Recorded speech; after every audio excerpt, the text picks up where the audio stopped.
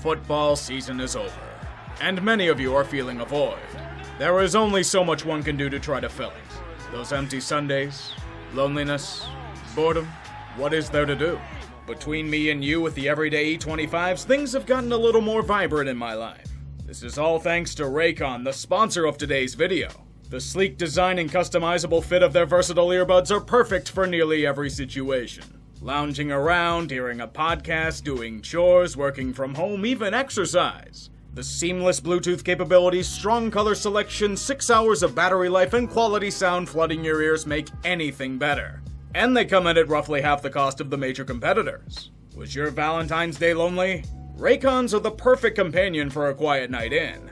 Perhaps I want to get away from looking at a computer or TV screen.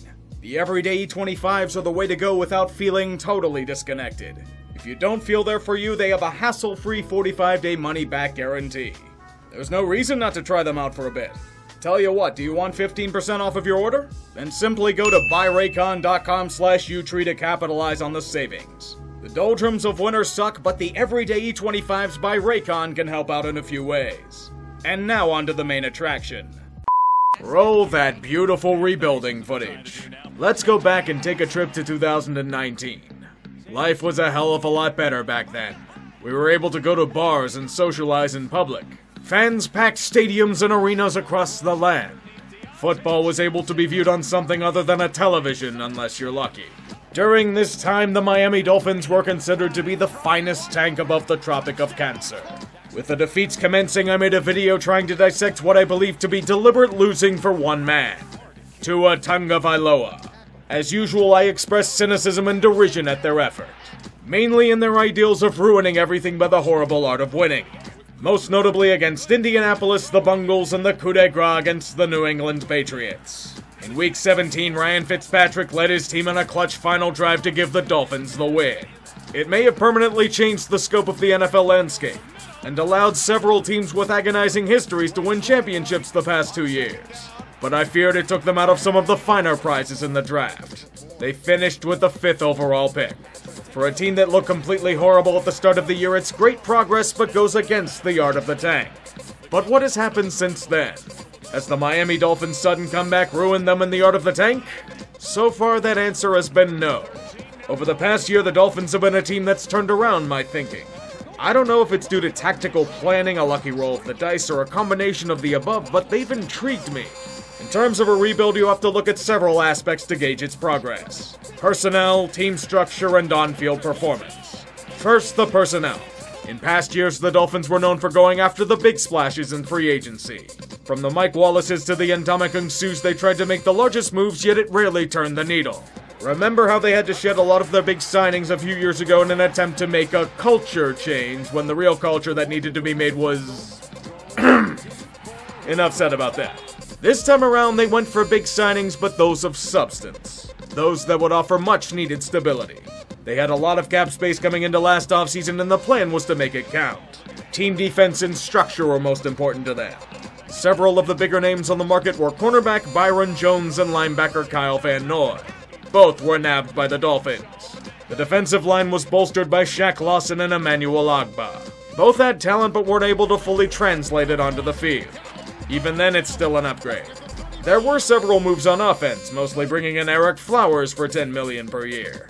I'm thinking, wait, Eric Flowers? The parking cone from the Giants? Him? Apparently he managed to salvage his career as a guard for name redacted. Better fit for his overall skills. They had brought in a few running backs in Jordan Howard and Matt Breida, but they never really managed to break into the roster. Howard got cut a few weeks into the season, but they did get the prize they were looking for. Tua. He fell in the draft to the 5th overall pick. The fears of fucking up the tank were overblown. They got what they wanted in the end. Although Joe Burrow became the much better prospect by draft time, Tua was still highly regarded, but he had developed health concerns. With their other first-round picks in this draft, thanks Pittsburgh and Houston, they picked Austin Jackson and Noah Igbenogany. Whether or not they thrive at this level is to be determined. The next year wasn't considered a big year for the Dolphins. All people were expecting out of them was progress. A low bar, but still something that can be failed, as other franchises have proven in the past. They'd have Ryan Fitzpatrick back as a steady hand, so they weren't going to chuck Tua into the fire immediately. Good sign so far. But the real progress I saw would come in the form of team structure and coaching. This is the part that surprised me from them. I especially saw it around the halfway point of the year. The Dolphins had molded into a legitimately formidable unit. And the thing was that they were doing it in completely differing ways. Against the Rams, it was strong defense carrying the team. Versus Arizona, they managed to keep up with them offensively with Tua starting the game. San Francisco was just a bloodbath against a team slowly suffering from internal injuries. A team that wins 8 of 10 in the NFL has to earn it. And in many ways, they did. Did they overachieve when you consider their team? Yes. Does it mean that such progress should be dismissed? Absolutely not. The group had several key talents emerge as franchise cornerstones. The main one being Xavier Howard. He was one of the holdouts from the great tanking and culture changes, and he emerged as one of the best cornerbacks in the league. Spectacular play after spectacular play against elite receivers, leading the league in interceptions and pass deflections. In the age of offensive football, this is outstanding production. And at his contract, it's a bargain. Mike Gesicki's looked solid as a tight end over the past few years. When he's healthy, Devontae Parker is a game changer. Myles Gaskin and Salvon Ahmed became decent running backs. Jerome Baker was a solid presence in the linebacking core. Jason Sanders became one of the most automatic kickers in the league. And yes, I am building a shrine to Xavier's greatness, don't judge me. What I will do though is judge Brian Flores. I had my concerns about him last year, not because of what he did in New England, but because I was fearing he needed more time to develop as a coach. It was a very risky move for Miami to make, and he has honestly rewarded them for it. He's taken the opportunity he's been given and has run with it so far. Over the past 2 years, he's evolved as a coach, as a mentor, and as a motivator. You can see it in his game planning and the way his players buy into the schemes. He's shown that he's willing to take risks, especially with his quarterback deployment. Having a starter-reliever mentality at QB is unconventional, but it has worked for him so far. Most importantly, he's something that nearly every other coach from the Belichick tree isn't. Authentic.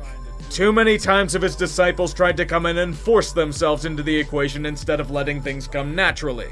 They try way too hard to be aggressive and in your face, and that doesn't work at this level. From what I've seen, Flores isn't trying to be Bill Belichick. He's trying to be Brian Flores. And that goes a long way to winning over a locker room.